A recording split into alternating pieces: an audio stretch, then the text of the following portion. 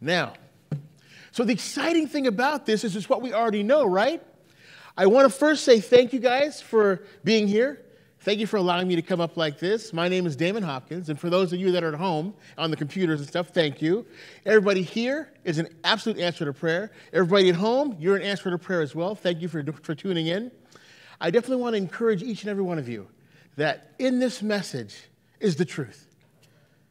Christ loves you all, and he wants you to know that he has done the work for you. Amen? My name is Damon Hopkins. I have pastored probably for about 22 years, mostly for the Salvation Army, some with the Baptist Church, and big surprise, right? Spent some time with the Foursquare Church, just really been watching God work through me and watching God be a God of seasons. Well, in this season, I'm here with you. Hallelujah. I'm just so excited because this is the first message that Pastor Alex has allowed me to teach. There's no, I hate to say, there's no better message.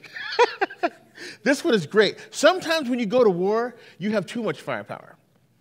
This is too much firepower. And Pastor Alex said, you have about 20 minutes. Can we start the clock? Oh, it's up there. Okay, because I will. What I love about this is we have a God that not only asks us to honor and worship him, but he's a God that did the work for us. Amen?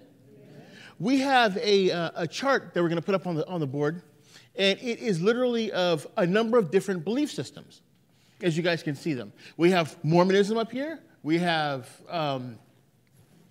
Islam. We have Judaism. We have Buddhism. And we have Christianity. These are some of the biggest religions the world knows right now. But the truth of the matter, the reason I put it up, one, it's on the back of your sheets that you guys have. You guys all have one. What this is for you to go home and read and get to know. Because the truth of the matter is, these are the people that you're going to be talking to, along with the world that doesn't know him at all. And you have confidence with this to know that Christ, unlike any of the other religions, has done all the work for you. Your job is to believe. To believe. Has Christ not only done the work for you, but he's actually gone and prepared a place for you.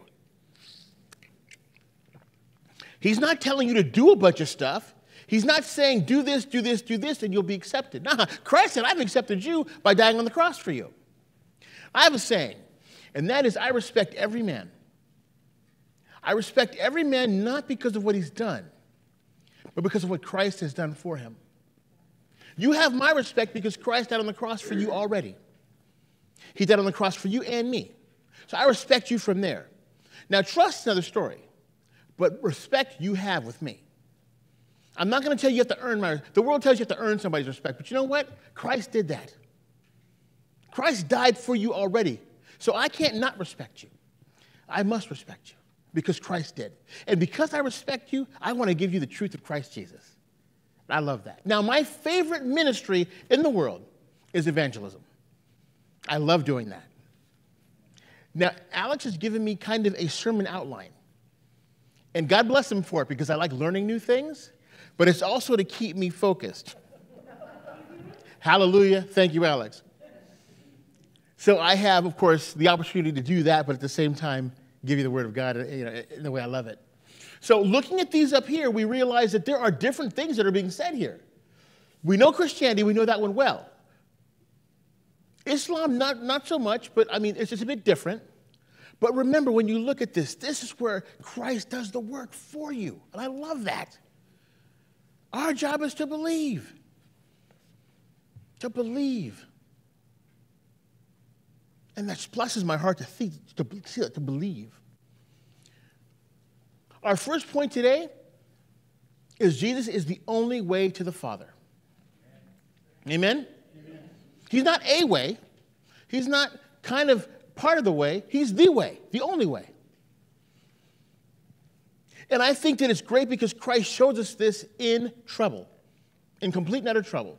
Because we see in Matthew 23 where Jesus is in Gethsemane, after he's explained to the men several times. In Matthew 16, he said to the men that the Son of Man will be betrayed into the hands of sinful men and then be born again, then be raised again. And you see, Peter stops and says, Jesus, no, we're not going to let this happen to you. See, the funny thing about Peter, he's like me. He's like all of us, really, but he's like me in the sense that I want to save Jesus. But Jesus is supposed to save me. I can't save him. I can't get him to the Father. He's going to get me to the Father. Much like Peter. Jesus, we're not going to let this happen. We're going to do whatever we can to keep you from being betrayed into the hands of sinful men. What did Jesus say? Get behind me, Satan. You do not have the things of God in mind, but the things of men. I feel bad if I was Peter because I'm a very sensitive person. But dang, Jesus, I just love you, man. That's all. I'm just loving you. But Christ is calling out the problem. Not Peter, but the problem. See, we want to do the things we can do to make things better. But you have to realize Christ is the better. He is the only way. See, Peter wanted to be the way right there. Peter's like, I'm going to take care of you. No, Jesus is like, no, you can't get me there. I will get you there. If you stop me, then you will not get there. I'll be honest with you for a minute. I can't leave the stage. I don't want to leave the stage and walk around. I'll be honest with you for a minute.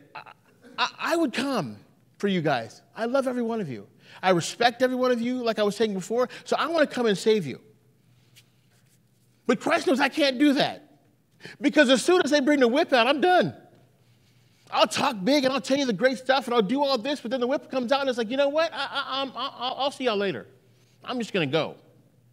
What's great about Christ is he stood firm in the midst of it all. What guy has done that? What God tells you that he's the truth and then goes to a whip? Carries a cross uphill. Dies on that cross. Stands firm until the end. Saves a man, unvengeful, saves a man at the last moment of the crucifixion. What God has done that? I hear you, Islam has this, and all the other religions have this, that, and the other thing. They have this great, powerful God, but our God became the least of us. Our God took on the form of a man and did the things we could not do, things we'd be embarrassed by, things we'd be disrespected by. He did it. I'm following that God. He tells Peter, get behind me, Satan, because he knows that if you continue, Peter, I may not finish this. I got to finish this. I got to do this. So he stands firm all the way through to the end. Then he says it again when he's washing their feet. He goes to Gethsemane and he says, the time for your son to glorify his Father is upon us. And he says, my heart has become sorrowful to the point of death. Stay here while I go up on the mountaintop and pray. Which is normal for Jesus. It's not, he didn't get into the middle of the trouble and start praying. He prayed every day, it seemed to us. He'd be saving souls in Mark 2, and then he'd go on the hill and pray in the middle of it. He prayed all the time. It was almost like he had a formula. God first, then the disciples, then the world. I go to God, find out what God wants. I come down off the hill. I tell the disciples what God wants, and then we go into the city and we tell the people what God wants. That's a beautiful, beautiful thing. We could do that, right? We don't always, but we could do that.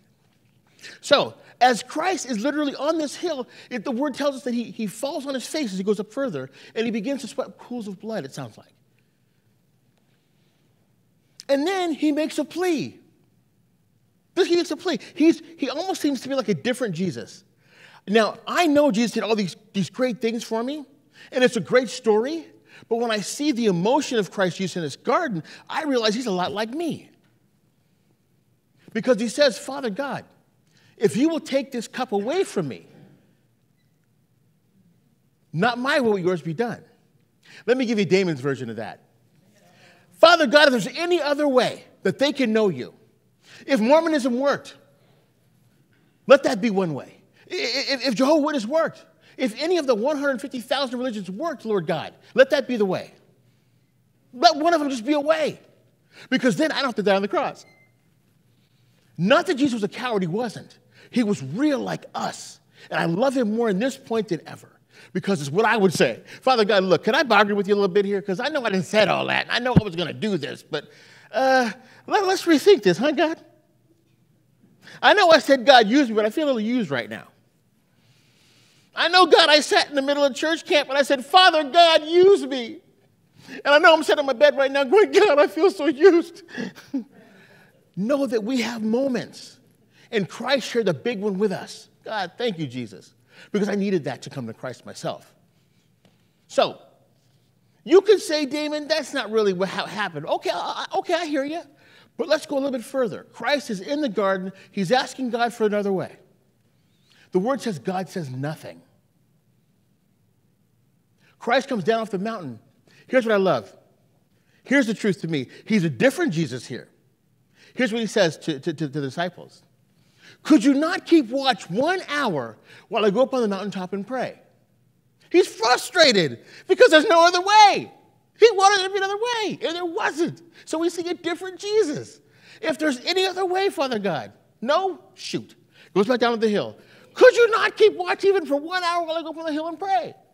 I can imagine Peter jumping up, because, Peter, we were tired from the trip, Jesus, and, it was really tiring, and we had our whole thing, and it was, tired. And what did Jesus say? He comes back and he says, watch and pray, because even though your spirit is willing, your flesh is weak. And I would believe that Jesus' flesh was a little weak at that moment because he was up there trying to get off the cross before he got on the cross. Not that he's a coward. He's our Christ. He knew it had to happen. But it is real for him. It's very real this moment. So then he goes back up on the hill to pray again. The word says the same prayer. No answer. Now, I know you guys pray to God and sometimes don't feel you get an answer. So come on, do this with me. Oh, God, he didn't hear me. He hears you. Sometimes the answer is just no. My plan says I'm going to do it this way, son. I love you, and I love giving you everything, but no right now. No. No is okay. No is good for God because we have to stand firm in this situation. We can't get out of it. I hurt my behind last week. It hurt really bad. And I said, God, take this pain away. It hurts. No. Not until Thursday. And I didn't understand why. I want to tell you there's this great story that goes along with it, but I don't know the end of it yet.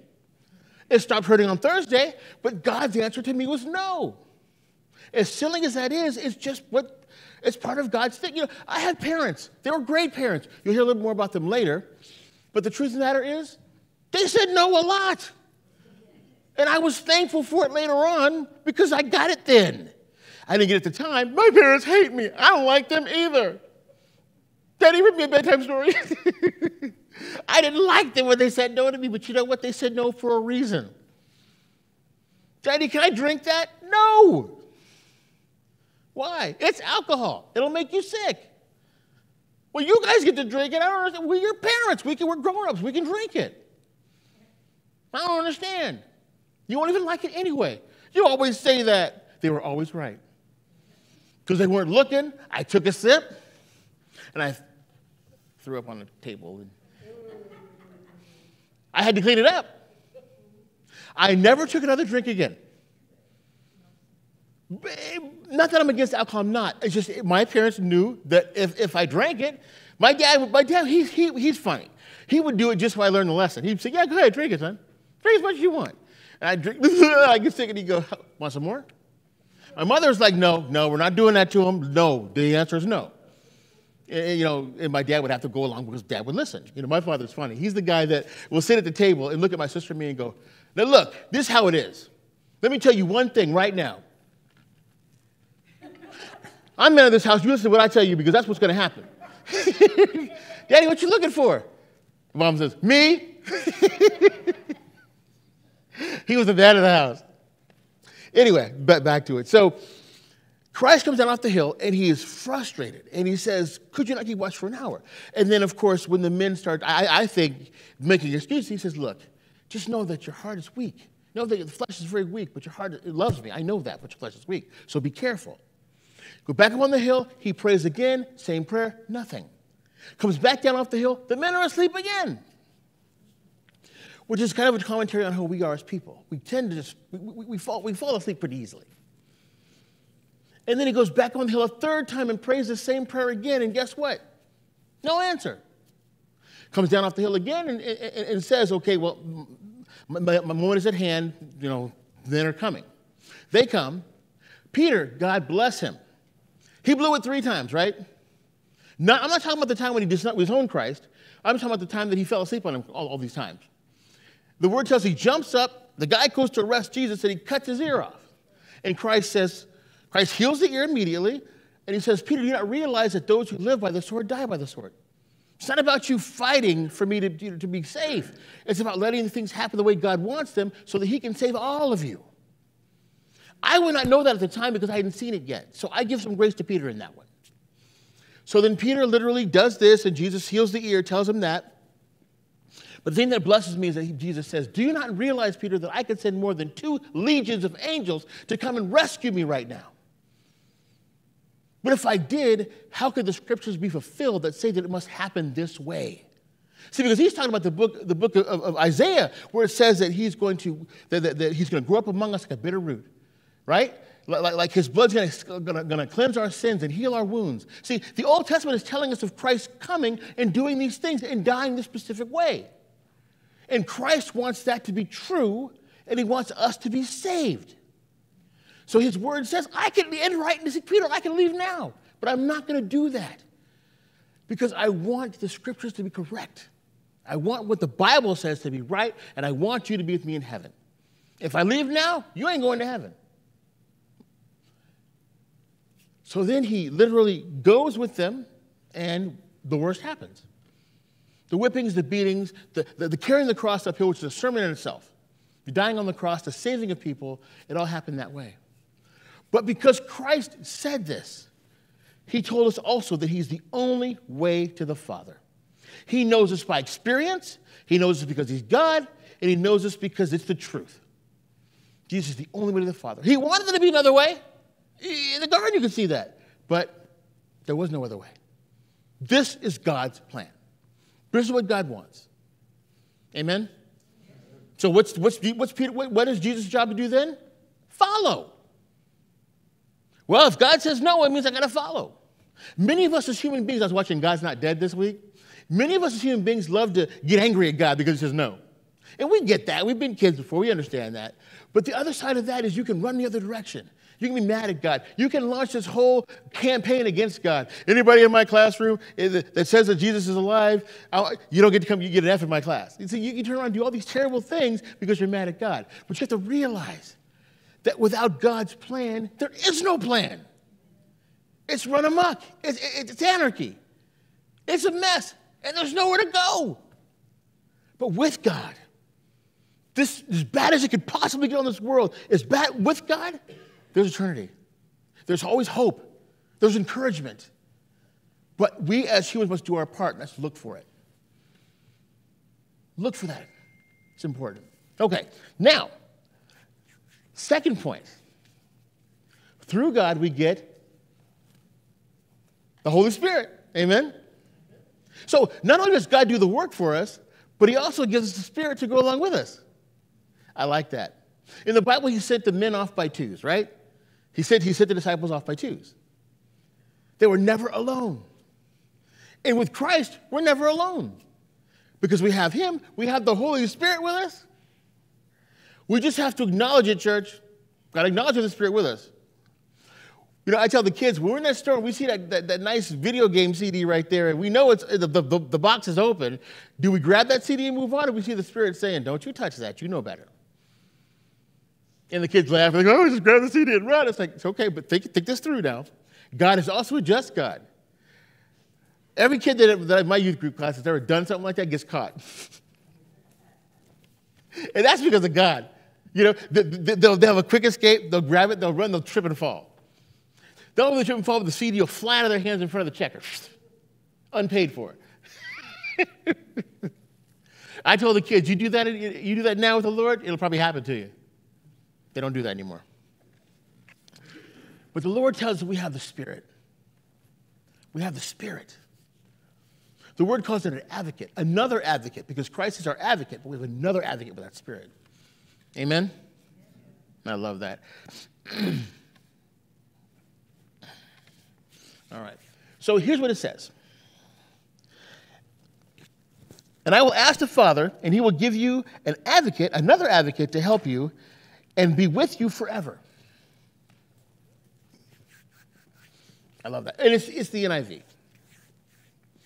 He will give you another advocate that will be with you forever. I love that. The Spirit of truth, the world cannot accept him because it neither sees him nor knows him. But you know him, for he lives with you and will be with you in you. Now, we can say advocate, we can say comforter, we can say helper. All three work. All three work. I just keep saying go God because you know what? We could be in this world by ourselves trying to do God's work. It's hard. But God knows the multitude of our work. He knows the multitude of what we have to do. He's the one who tells us to pick up your cross and bear it daily. What is Christ saying? He's quantifying the fact that your trouble is as big as his was. We all know it isn't. We all know that, wanting to do this and not being able to do it is a lot different than being whipped on a cross, having a pole jabbed in your side. But Christ says your trouble is trouble. What you go through is enough. And because of that, he not only died for you, but he gives you a spirit to go along with you, to help you, a comforter, to comfort you in times of trouble. See, God can easily say, you ain't gone through nothing yet. My mom did that. My mother and father were funny because my dad would say, you ain't done nothing yet. But Dad, it really hurt you. Did. I fell down like that many times. I'm fine. That's what he could say. But God says, no, I understand that. I hear you, and I will comfort you. In Isaiah, he says, I will comfort you as a mother comforts her young. I will comfort you as a mother comforts her young. That's his love for you. So in that truth, he gives you an advocate, a comforter. So when you go through trouble, you have it. So please, church, call on that comforter. He's right there, waiting for you. It's the promise of God that you have it. You know you have it because you see him now. Whereas in the world, before you knew God, you didn't see. You didn't know it was there. But now you have it. All right. And our third one, what do you have with Jesus? Jesus is the only way to heaven. Come on. We know this, right? Because what's his word say? Yeah, his word says in 14:1, in my Father's house there are many rooms. I like mansions. I like the mansions one. Let's say mansions right now. So in my Father's house there are many mansions. If it were not true, I would not have told you that I'm going there to prepare a place for you. Wait, he's doing the work again? He's leaving me a comforter that he may go and prepare a place for me. My wife can make a nice, beautiful house. She'll make this nice, beautiful house for me, and I'll come in the house, and I'll look for the refrigerator. But the bottom line is she's made a beautiful home for me. This is what the Lord is doing for us. He's going before us to make this beautiful place. And then he says, I'm coming back to get you, that you may be where I am. That's made me cry. My wife sometimes said I do too much. I always feel like God does too much. Amen. Not in a bad way. I say it's amazing because God's doing everything for us. My job is to just believe and then to tell the world all this great news I'm giving you right now. This is great news. Tell the world about this because it's so awesome to know. Let's be realistic, we are kind of lazy as people. And with all this new technology, we're getting lazier and lazier. I can't make a computer work to save my life, but still, I like to sit down instead of stand up sometimes. The older I get, the more I want to sit down. And Christ is doing everything for me. The word says believe and be saved. That seems too easy. Because, when I was a kid, there was always punishments. When I did something wrong, I was punished for it. I broke into a house. No, I did. No, I did this. I broke into a neighbor's house. God, I can't believe I'm still alive. I broke into a neighbor's house when they went out of town. Now, these neighbors were fantastic people. They paid me $10 to clean their pool every Saturday. They were fantastic people.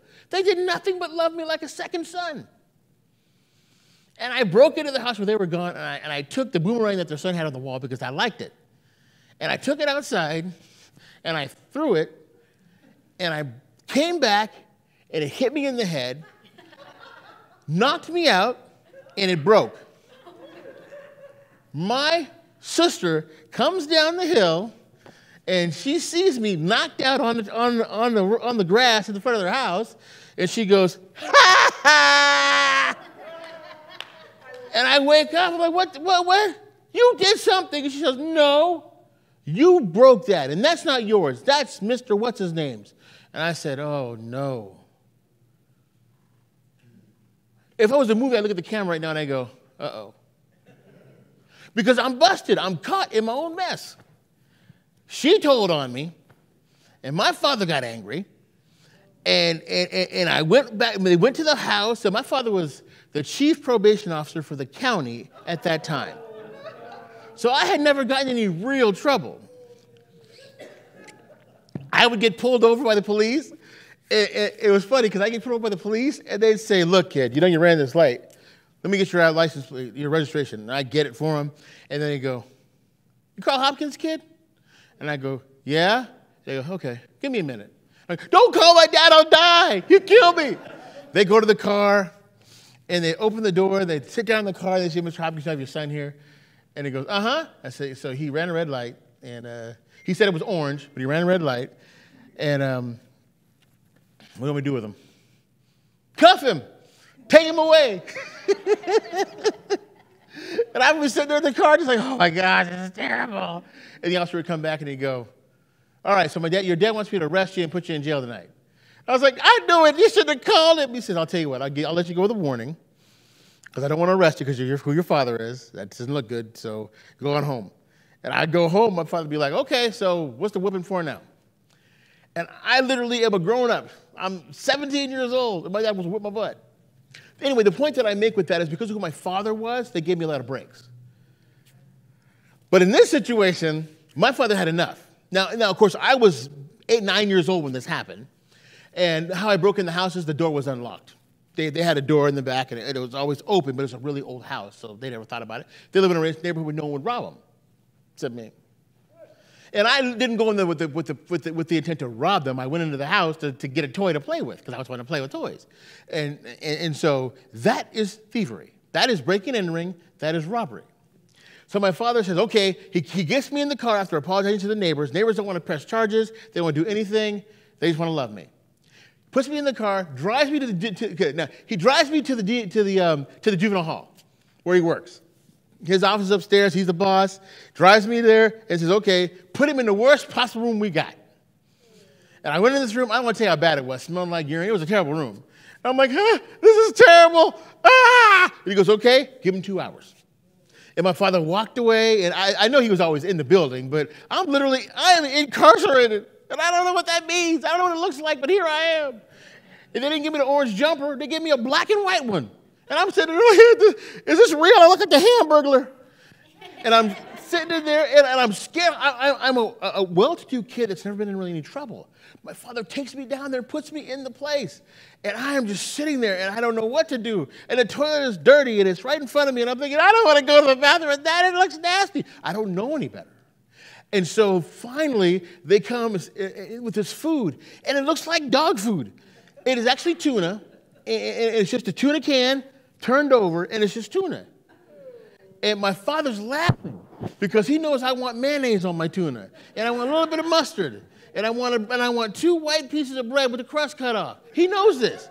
And I get this one thing in tuna, and I'm like, oh no. And I said, can I get some mayonnaise? And the guy said, look, man, you want all that fancy stuff. You want mayonnaise, and you want all that. You don't get that here. You ain't a guest here. You're stuck here. You'll be here a long time, but you better get used to that there tuna. You enjoy it. And I'm like, I'm just crying and crying. Finally, my dad comes in, and he goes, so, you going to stay here? No. Bring anybody's house anymore? No. All right, let's go home. Taught me the lesson. And I know how hard it was for him because when we got home, he pulled my mother in the back room, and I heard him crying like a baby because of what he had to do. He cried because he never wanted to see his son in a situation like that. He said, I've worked years to do this so my kids wouldn't be here. And my son needed this. And I hate that I had to put him through it. And my mother loved on him and gave him encouragement because he'd done the right thing. Why? I never did it again. That toilet still scares me to this day. I do have tuna still, but I put the mayo in there and I put all the stuff in there, and I thank God that I don't have to eat the stuff that they were giving me. My father said that was mackerel. It was mackerel. Well, that's not bad, but I didn't know what mackerel was. Anyway, to go through the tough time was so necessary. This is what God does. This is how God works. And I'm thankful because I could have had a life of crime.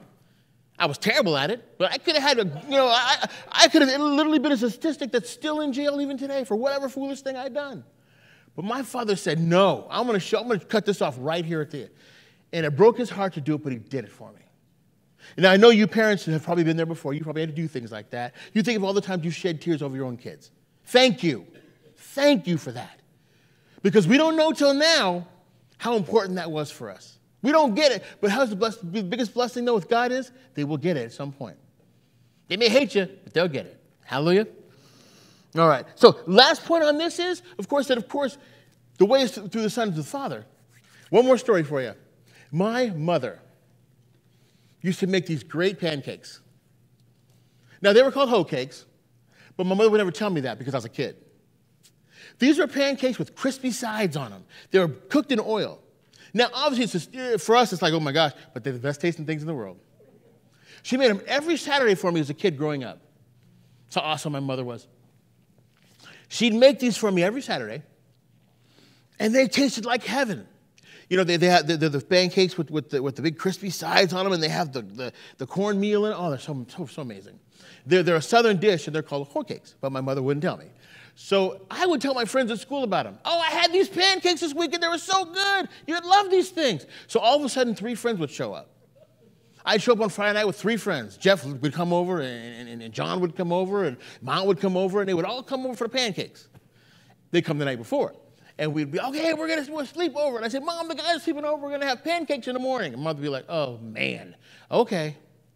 And then the next week, it will be Frank and John and all these other guys would come over. And sometimes a couple more friends that came from the week before would come over. I'd have that house full of guys. All wanting these pancakes. And the girls would be mad because they wanted them too. But then you're a girl. You can't hang out with me. You're a girl. Yuck. But we would have them every week. I would keep bringing these pancakes. And the reason why I bring that up is because Christ is doing that for us. He's preparing a place for us. Without Christ, you don't have the home. Without Christ, you don't have heaven. Without Christ, you don't have the pancakes. I want the pancakes, doggone it. I want the good, crispy-sided pancakes. And when I was a kid, I loved those things. My friends loved them too, and they'd come over and eat those things all the time. My poor mother had her work cut out for her. She had 1 boy, 1 girl. All of a sudden, she got 6 boys and 12 girls. It's like all of a sudden, well, how the hell are these kids? I want that for us. I want that for heaven. I want us to tell so many people about these amazing things that Christ has done for us that we bring thousands and thousands of people with us. On the day when Christ comes on the right hand of the Father, I want you guys to all say, see, I told you. This is what I was talking about. This is it. Look at Christ. Look at him go. See, there he is, right there. Did we talk about this? I want you guys to not lose sight on that. Be firm in the fact that you know who Christ is. He is yours. You are his, and you want to bring the rest of the world with you. Don't just keep this to yourselves. This is great news. It's like those pancakes. I want the world to know that we have them. Try these pancakes. Everybody shows up.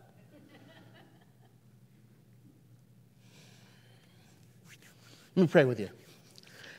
Father God, I thank you that you are the only way. I thank you, Lord, that you stood firm to the end. I thank you, Father God, that you did what no one else could do. And Father God, I live in a world where there's always a punishment for what I've done wrong. But Lord God, you died on the cross. You took the punishment for me, that I may have the ultimate gift and the ultimate prize, and that's heaven. That is what your love is for me. And I thank you for that love, Lord God. I thank you and pray the world will have that love. They will get that love. They will receive that love, Lord God. Because not only have you done the work for us, Lord God, but we still have something we need to do. That is to accept you as our Lord and Savior and celebrate you. Be excited about you, Lord God. I say come to church so that we can celebrate with these people. Give us the ability, Lord God, to welcome more into the nest and the blessing and give them strength, Lord God, and peace in the name of Jesus. I pray your blessing over them, Lord God. I pray your blessing over us. And I pray that many will come to know you because they know this truth about you. Many will be excited and can't wait to have time with you, Lord God. Pray your blessing over us today in Jesus' name. Thank you and amen.